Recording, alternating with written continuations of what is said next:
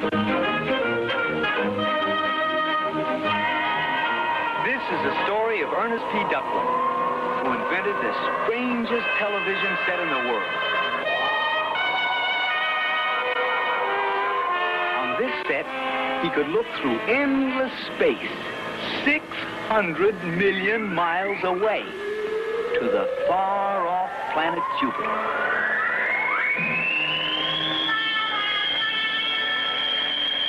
In a Jupiterian television station, he found 3 friends. Johnny Jupiter, a human, more or less, Major Domo, chief of the robots, and Reject, the factory-rejected robot who was able to appear and disappear at will. Soon, Duckweather found that he could turn to the Jupiterians for help whenever he was in trouble.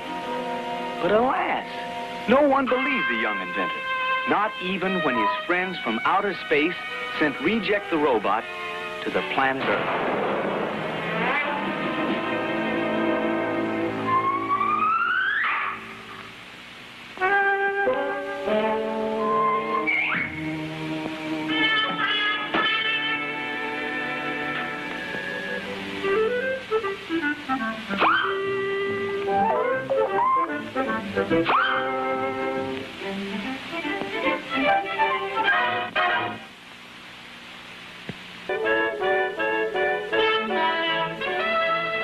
Can't you just picture, Captain?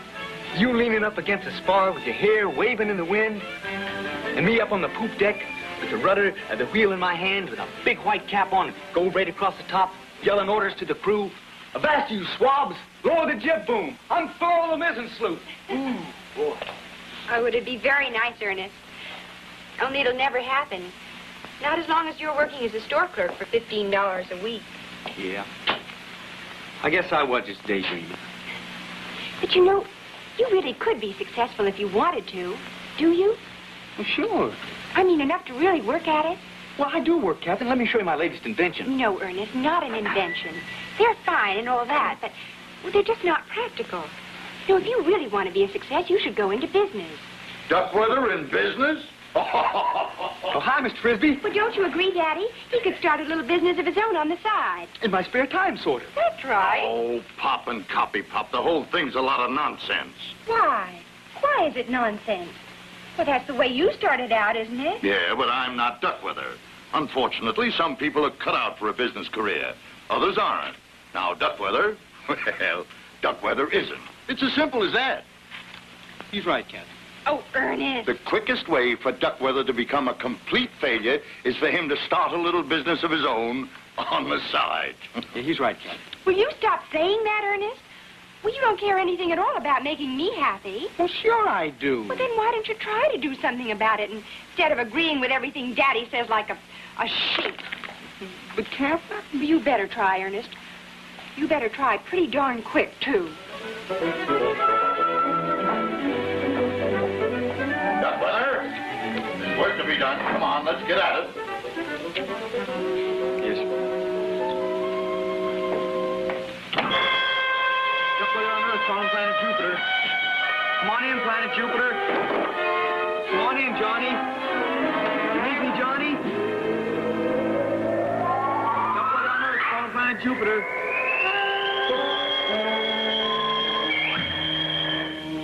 Johnny? Hey, Johnny, where are you? Oh, I came as fast as I could, Mr. Duckweather. We were having a holiday feast in the dining hall when I heard your signal. Oh, gosh, I hope I didn't interrupt your dinner. Good heavens, no. I brought my dinner with me. I just love to eat while I watch television. That's a holiday feast? Of course. A whole bottle full of food tablets. Instead of his usual one a week. Hi, Major Domo. Good to see you. Can't stay very long. Gotta get back to the dining hall. Major Domo was our head waiter. A typical robot's job. How many in your party? Step this way. Care to order now? The tips are terrible. Well, what's on your mind, Mr. Duckweather? Well, Captain wants me to start a small business, Johnny, and well, the trouble is I don't know what kind of a small business to start. Well, what do you do best? Well, that's just the trouble. I don't do anything best. I'm just a jack of all trades. Don't belittle yourself, Mr. Duckweather. After all, you did build the only television set that can tune in another planet. Yeah, but building television sets is no small business, Johnny. Well, why not repair television sets?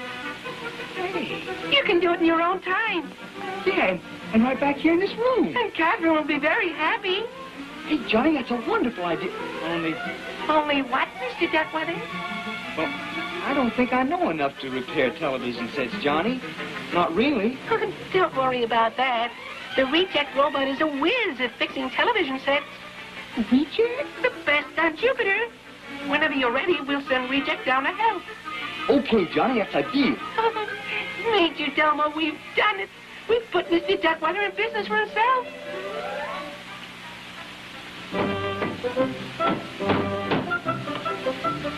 Well, how's the ad look, Catherine? Oh, just wonderful, Ernest. Your name looks so distinguished in print. Yeah, Duckweather's TV repairs. Ooh, that does sound ambitious. Well, what's wrong with sounding ambitious? Well, I don't know, Captain. Maybe your dad was right. Maybe I can. Ernest P. Duckweather, don't ever say you can't. Is this Duckweather's television repair shop? Yes, sir. Allow me to introduce myself. My name is Hampshire, Worthington Hampshire. Oh, Mr. Hampshire owns the newspaper that ran your ad, Ernest. Huh? Oh, well, if you came to collect for that ad, sir, I paid for that at the office. Oh, no. I'm here to see if you can repair my TV set, young man. You see, I have a lemon.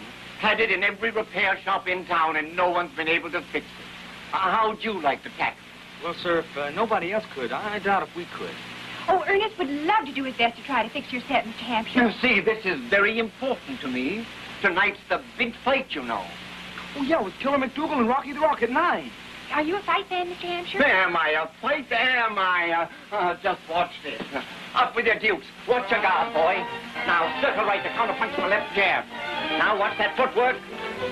Now, watch this combination. Watch your footwork. Yeah, I am a bit of a fight fan, young lady. Yeah, jumping Jupiter. So now you see why it's so important. I must see this fight tonight. Well, Ernest will do his best to have your set fixed on time, Mr. Hampshire. If he does, if you do that, young man, I'll see you have a full-page ad in my paper, absolutely free. Oh, Ernest! And what's more, I personally will see that you have all the work you can take care of here. Now, what do you say? Is it a deal? Is it? Is it? Yes. We'll try. Pliers, diagonal, screwdriver, Phillips head. That's the meter. And hammer, soldering iron. Johnny? Huh? Is Reject ready? He's just had his final instructions, Mr. Duckweather. Don't send him here, Johnny. Direct to Mr. Hampshire's house? Direct. And the faster the better. Are you ready for your flight to Earth, Reject? Super jet power on? Space belt fastened? Descend!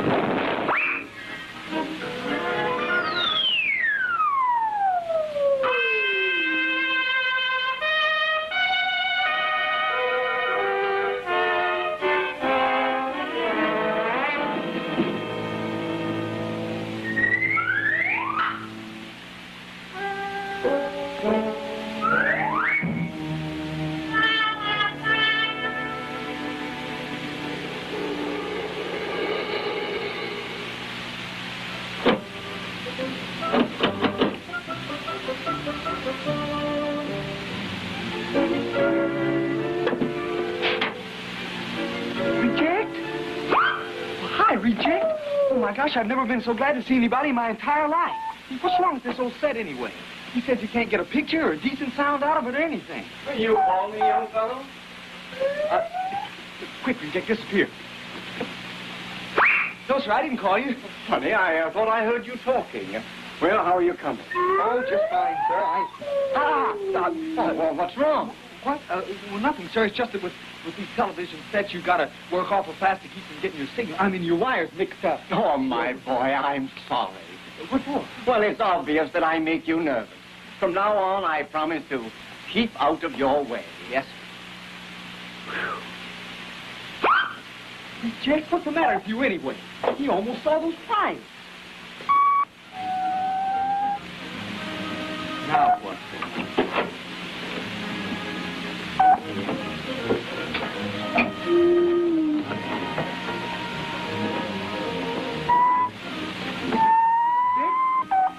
The television set's fixed? Are you sure? Turn it around.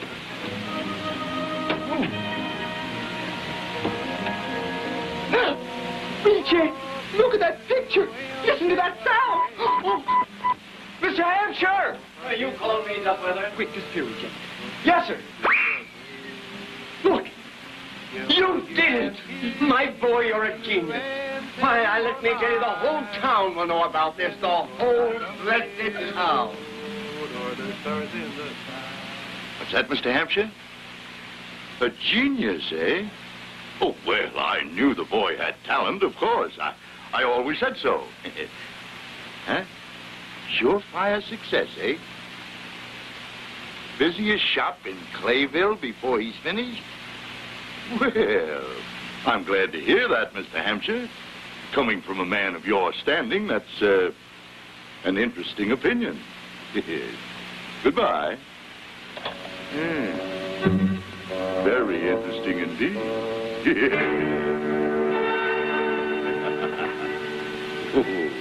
Oh, Duckweather, my boy. Oh, Duckweather, my boy. You look tired, my boy. Here, let me carry that. Here, sit down, my boy. Sit down.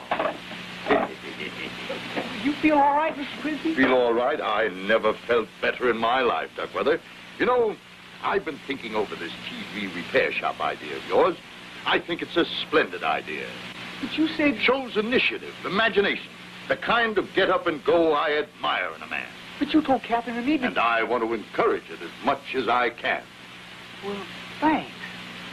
So, you see, to make it a complete success, I am willing to place at your disposal all of my business know-how. Now, naturally, I didn't come by this decision lightly, my boy. So, if you want to, I will become your partner. Gosh, Mr. Frisbee, I don't know what to say. Well, don't say anything, my boy. Just sign this right here, right there. Well, what's this? Oh, the usual partnership agreement. 51% to me as a senior member, 49% to you as junior. And I want to say here and now that I'm proud to be associated with you in this venture. Gosh, just wait till Captain hears about this. Yeah, now I'll see you later, eh? Partner? Gosh.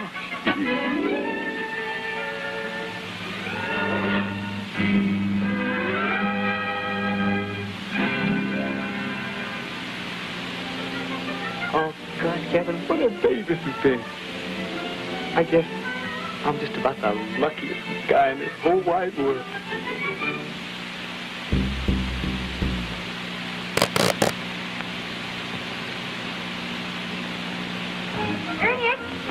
Ernest, where are you? Come see what I've done. I've made up some slogans for you, and I had some signs printed. Ernest, Frisbee. Ernest P. Duckweather, who changed this sign? Hi, Captain. I thought I heard somebody out here. You changed it. Huh? The repair sign. Oh, yeah. Well, why? Well, Captain, your dad had a talk with me, so now we're in partnership. But then it should read Duckweather and Frisbee. Well, he explained that, too, and, well, seeing that he's senior partner. Senior partner? Yeah. It was controlling interest. Controlling interest? Plus 51% of the profit. 51% of the profit? Yeah, it doesn't sound so good when you say it. Ernest, don't you see what Daddy's done? He's tricked you. He has? And I think it was pretty dreadful of him, too. And I'm going to tell him so. Now, wait, Captain. I don't think your daddy tricked me. Ernest, I'm going to tell you something, and it hurts me to say this. But I think it was pretty stupid of you to let Daddy get away with this.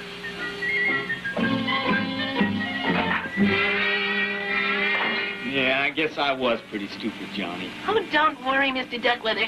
The business will be big enough for all of you. Yeah, well, who needed Mr. Frisbee anyway? Once word gets out about Mr. Hampshire's unusual TV set... Yeah, and I was doing okay without Mr. Frisbee, just rejecting me. next to your set is probably the most unusual in Clayville. Sure, and we did it without Mr... What do you mean, unusual? Didn't Reject tell you? Reject didn't tell me a thing. Is there something wrong with Mr. Hampshire's TV set? Oh, good heavens, no. Oh, thank goodness. Reject made a slight miscalculation, that's all.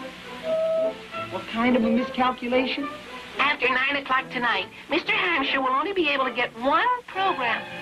Well, he only wants one of the 5. That's not the one, Mr. Duckweather. What is? A Jupiterian program called The Robot Club. It's Reject's favorite, you see? Oh, no! Really, Mr. Duckweather, our programs aren't that bad. Mr. Hampshire wants the 5. Our programs are educational, instructive. Well, what time is it? Much better for him than what he wants to watch. 4 minutes to 9. You should really let him. Hey, Reject. Now, listen. You can move fast when you want to. You think you can get over it and fix Mr. Hampshire's set in 4 minutes? You can? With my help? What's the matter with you, Reject? I'm not going to be able to get over at Mr. Hampshire's house in 4 minutes. Reject could bring the set here if it's really important. Well, it's a matter of life and death in my TV repair shop. In that case, Reject, bring the set here at once. Johnny, you'll just never make it. He'll never be able to fix that set in 4 minutes. Confidence, Mr. Duckweather. Though I still say, once Mr. Hampshire discovered a Jupiterian program, he'd never be the same again. Yeah, well, that's just what I'm afraid of. Well, here we are at the Farnsworth Arena, ladies and gentlemen. It's the 3rd meeting between these boys and a real grudge fight. McDougal with a smashing record of 42 KO. Rocky, of course, undefeated. Now, in just a moment, Killer McDougal will be in the ring. And, here he comes now, folks. Our cameras will... Now, what in thunderation is that? The more I see of people, the less I get used to them. As I was saying before my wavelength was interrupted, will you let that dial alone? As I was saying, the weather forecast for Jupiter is, let that dial alone, you. Get me Frisbee's General Store. I don't know the number. Just get it.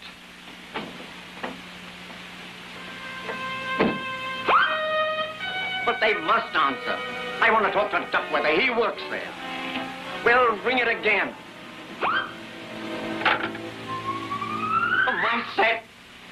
What's happened to my set? Oh, somebody's going to pay dearly for this. It's after 9, Reject. I guess the best thing we can do now is get the set fixed before the fight's over. Is Mr. Hampshire mad, Reject? Well, didn't he see you take the set away? Gosh, I still don't understand how you did it. Got the timer-meter? Fine, good. Now put it back. Put this back. Now plug this in. Over there. You really think this will work, Reject? Duckweather, are you there? Mr. Hampshire. Hi, Mr. Hampshire. Don't you hi me, young man. My set.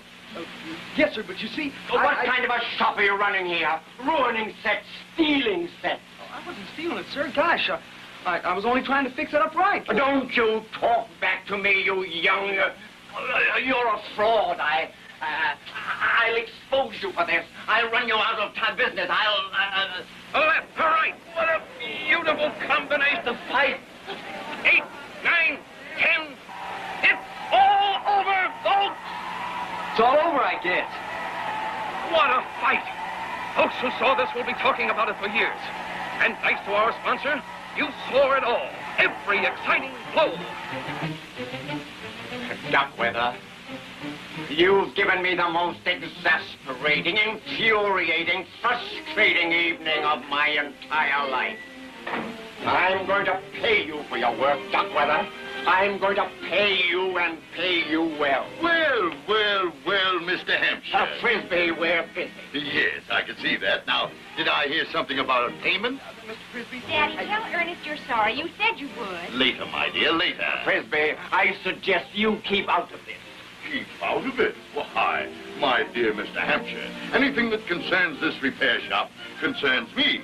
After all, I'm the senior partner here. In other words, you are responsible for everything that goes on here? I am, sir. Now, about this payment. Daddy, you promised. Yes, my dear, and I will keep my promise just as soon as I collect what Duckweather has coming to him. That you will, Frisbee. Do you mind stepping outside? Outside?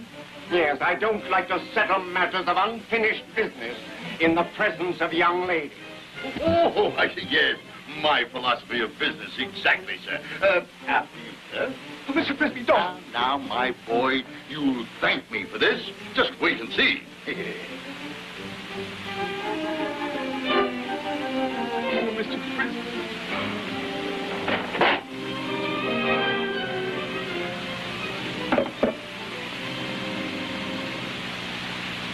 Oh, gosh, Mr. Frisbee. What a wonderful night to walk a girl like Catherine home. We were waiting for you. I was treating the ice cream sodas. Oh. Hey, you're closing the store. I am? But, oh my gosh, Mr. Frisbee, why? Well, it was Mr. Hampshire's idea. And when you've been in business as long as I've had, Duckweather, you'll accept the fact that the customer is always right.